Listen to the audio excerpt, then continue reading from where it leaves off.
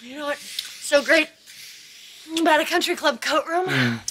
Big, fluffy coats. And you get to hang up your pants, which you like. I believe how that teensy manhot went on about her son becoming a judge.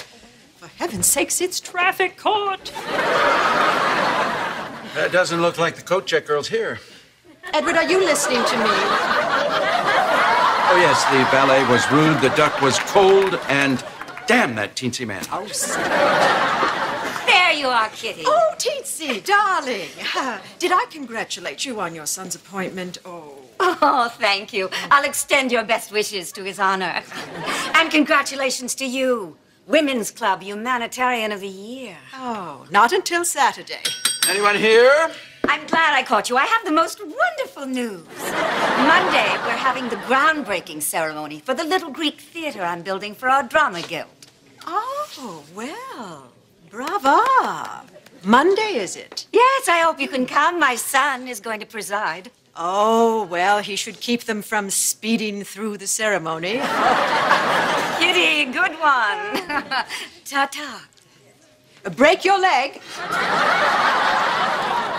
She's only holding that groundbreaking ceremony on Monday to steal the thunder from my event on Saturday. Edward, get the coats, find the children. I want to leave now.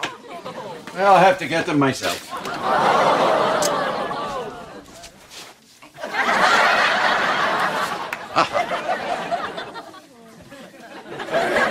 I had a hat. Thank you.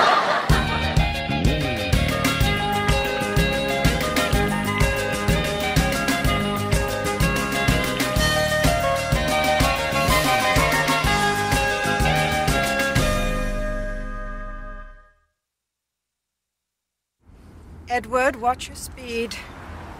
Last thing I need is for you to be hauled up in front of the Honorable Skippy Manhot.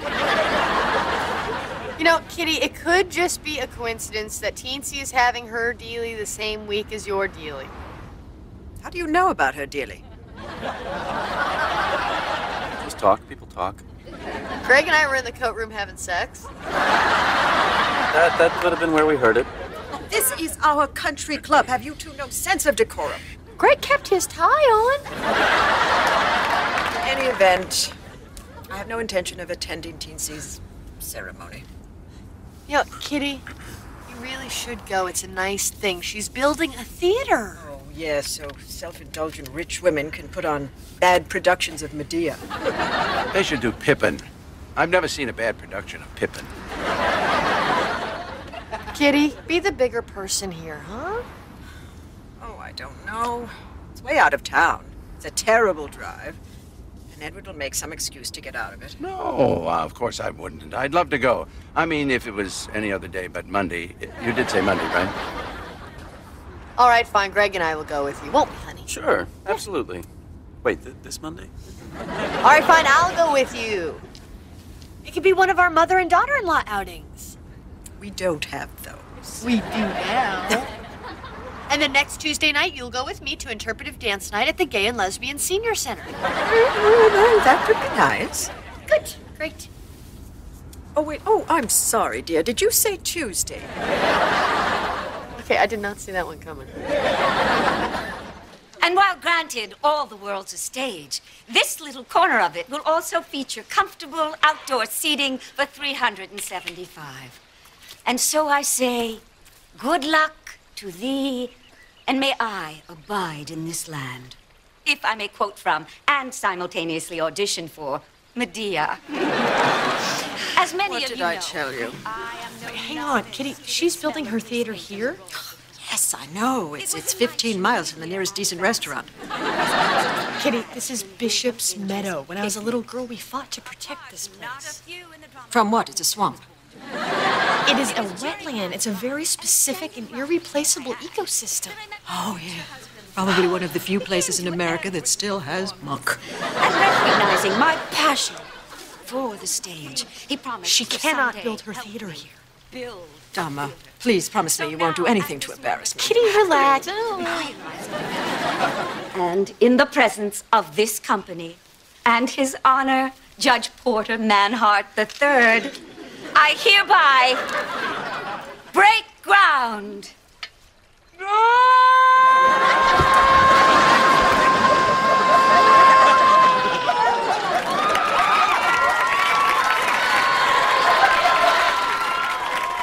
Thank you for your discretion, dear.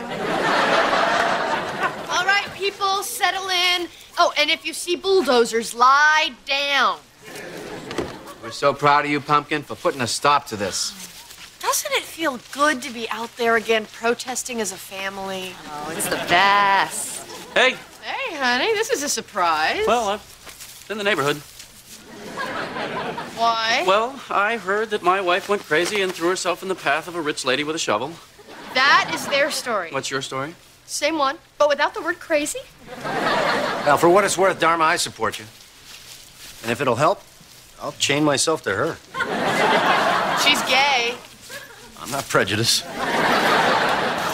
Honey, I know that these issues are very important to you, and I support you, but you've really upset Mrs. Manhart, and she's taking it out on my mother, and there's talk of boycotting my mother's Humanitarian of the Year dinner, and if that happens, our lives as we know them will be over.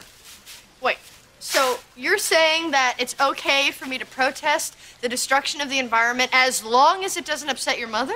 Oh, I thought I'd dress it up a little so you didn't notice, but yeah, that's the nuts and bolts of it. Honey, I'm not going to give this up. Okay, how about this? How about we make a deal that each of us gets one shot during our marriage to veto something that the other person is doing? No. Okay, that's yours. Mine is stop this. I was just saying, we both love the environment, we both love women. My parents didn't have that much in common. Greg, I only have a few minutes. Let's have sex in the shower. Dharma, we have company. Okay, well, in that case, I was just going to take a shower to get clean, so come on, Greg, and clean me up. I brought Mrs. Manhart by in the hopes that we can resolve the disagreement about the location of her proposed theater. Oh, great. Did you find a new location? I don't need to find a new location. I own that land you're squatting on. Teensy. Dharma, Mrs. Manhart is a very generous donor to several environmental organizations, such as the list is just too long. Anyway, she is willing to make a sizable contribution to the cause of your choice if you will simply pack up your tents and perhaps find yourself a nice oil spill or something. I'm prepared to write you a check for $30,000. Is she trying to bribe me? Is it working? No. And frankly, Mrs. Manhart, I'm insulted. Dharma, you should be flattered. That's more than a senator goes for. Kitty, this has been a very pleasant waste of time. I'm sorry, I thought she would be reasonable. Based on what, Mother? Whoa. Don't mind us. We're just here for a strategy session. Dharma, you leave me no choice but to have you and your friends arrested. Oh, my God, that's great! Yeah! And you said it would take a week! Mrs. Manhart, are you sure you want to do this? What do you mean? Because I'm sensing you've just played into the Riddler's scheme. If they think they can generate publicity with this, they're sadly mistaken. Nobody cares about a handful of rabble-rousers. Yeah? Well, we're not just a handful of rabble-rousers. Sorry, I was just plugging in the car.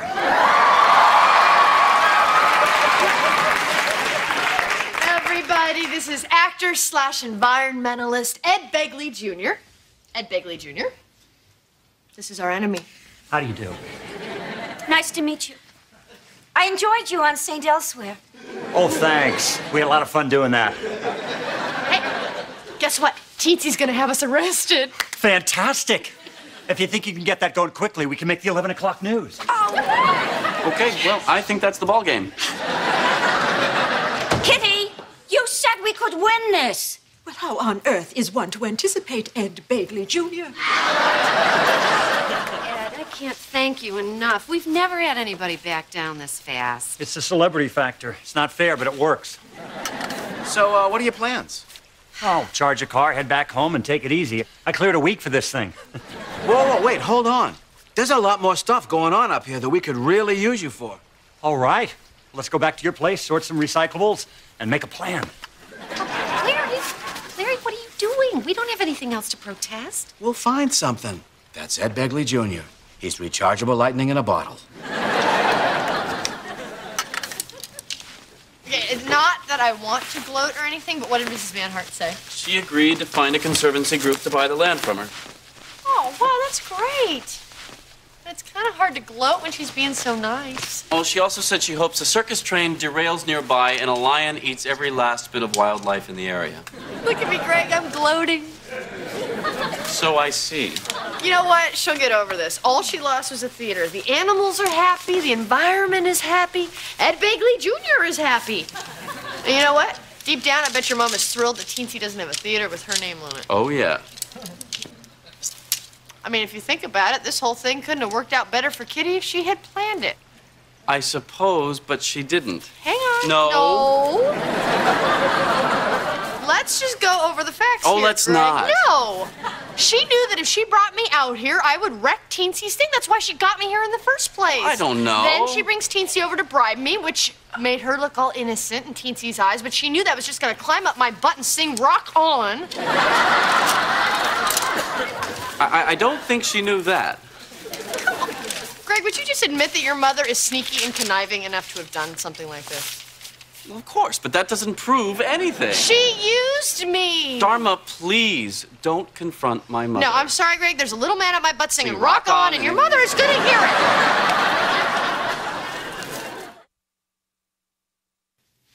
I just never thought that you would stoop so low, Kitty. Well, I'm not going to be a pawn in your game. I'm not going to be a puppet on your string, and I'm not going to be your beast of burden. Oh, Dharma, what brings you here?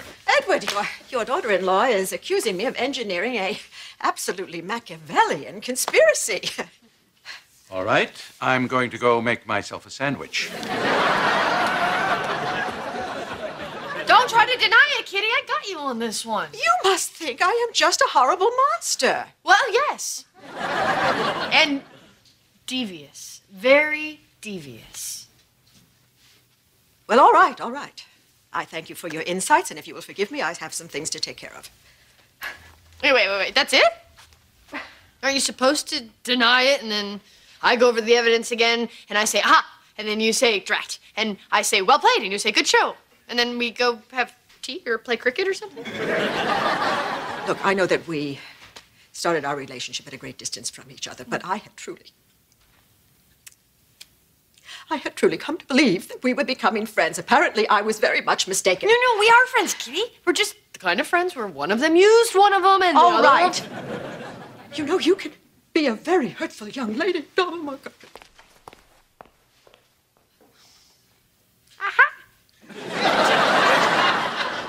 I'll be right back. Larry, why did you send Ed Begley Jr. out for directions? We know where we're going. Abby, we got a problem. You know that pesticide plant we're gonna go picket? Yes? I may have made that up. Why? Hey, I called around all morning trying to find something to protest, but it's San Francisco. They're pretty much protested out. Then, Larry, why didn't you just tell him the truth and let him go home? Abby, you don't just let Ed Begley Jr. go home. Why not? Because that's a waste of Ed Begley Jr. Guess what? Turns out the freeway is just one block up ahead. Oh, yeah, sure, the green sign. All right, let's go shut down a pesticide plant. Or something else just as bad. Hi. Hi, honey. Are we, running for student council?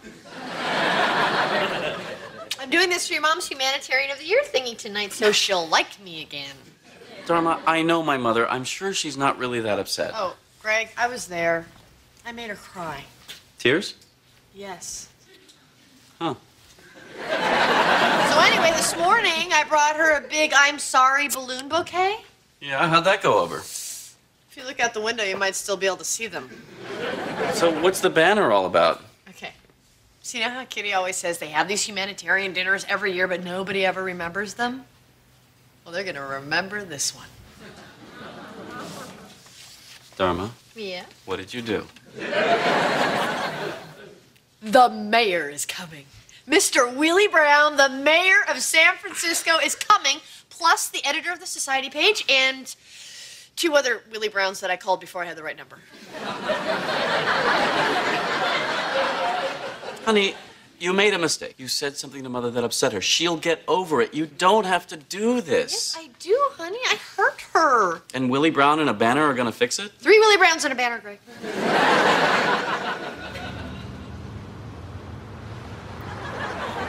How far is it to this pesticide plant? Just a ways ahead. We'll probably see a line of picketers any minute. You know, we can't just keep driving him around. At some point, this becomes kidnapping. Bingo! Picketers right over there. Where? Over there? That looks like a bunch of high school kids having a car wash. Yeah, okay, I can see how you could go there. Look, I know what's going on. You don't have anything to protest. And you've been driving me around for a couple of hours like some prisoner, hoping that something's gonna fall into your lap. We're sorry, Ed Begley Jr. It's okay, it happens. Let's go back and see if those punks are using biodegradable soap.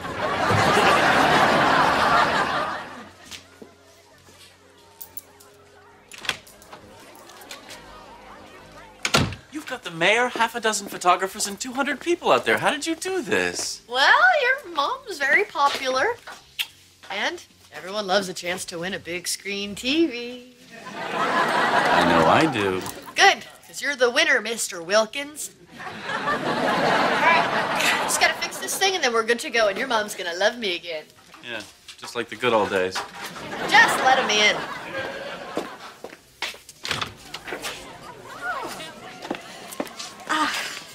Teensy, you stick with me. I'm going to seat you right next to the mayor.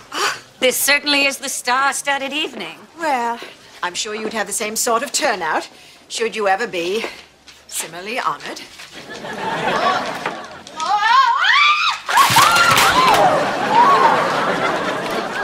I'm fine!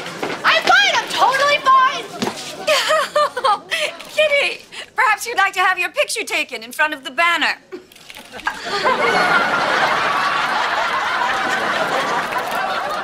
Hey, everybody, don't look at me! This is Kitty's night!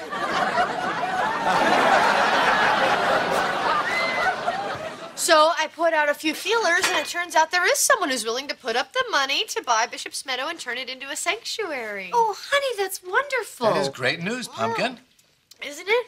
So, you're all invited Wednesday to the opening ceremony of the Kitty Montgomery Wetland Preserve. So I'll see you there. Dharma, Kitty is donating the land? All right, look, I ticked Kitty off good, and I tried to make it better, but instead I turned her into the laughing stock of Snooty Town, and now she's making Edward's life miserable too. So we get Edward to put up the money, named the preserve after Kitty. Everyone thinks she's this great environmentalist. She's blown away. Oh, Dharma, oh, Kitty, and bing, bang, boom, bop, doo, wop, za. Okay. Dharma, we're not going to let this wildlife preserve be bought with dirty corporate money. Honey, and on a human level, we can't participate in your attempt to purchase Kitty's love. Hang on. Can I say something here? I agree that Dharma's attempt to fix things with her mother-in-law this way is pathetic and desperate. But do the squirrels care? Do the birds care? Does the salamander turn to his mate and say, I feel guilty being alive because Dharma Montgomery bought my safety with her weak and misguided act? I don't think so. Do you? You're right, Ed Begley Jr. All right, Dharma, we'll be there Wednesday. Oh, Ed, will you be around Wednesday? Wednesday, absolutely. Wait, this Wednesday? It is my great honor to present to the world the culmination of a project that I have long supported. The Kitty Montgomery Wetlands Preserve. Well, you did it. She looks pretty happy. Yep. And she's got her name on Teensy's swamp. Worked out perfectly for her. She got me again, didn't she? No. Oh, she got me No, again. she didn't. But you said this worked out perfectly for her. No, I didn't. I sneezed. Oh, I would also like to add that none of this would have been possible without someone who sees me as I truly am. my daughter-in-law, Dharma. Please. Yes. I can't believe this. Dharma, let it go. Let's move on. Are you comforting me or holding me back? Little of both.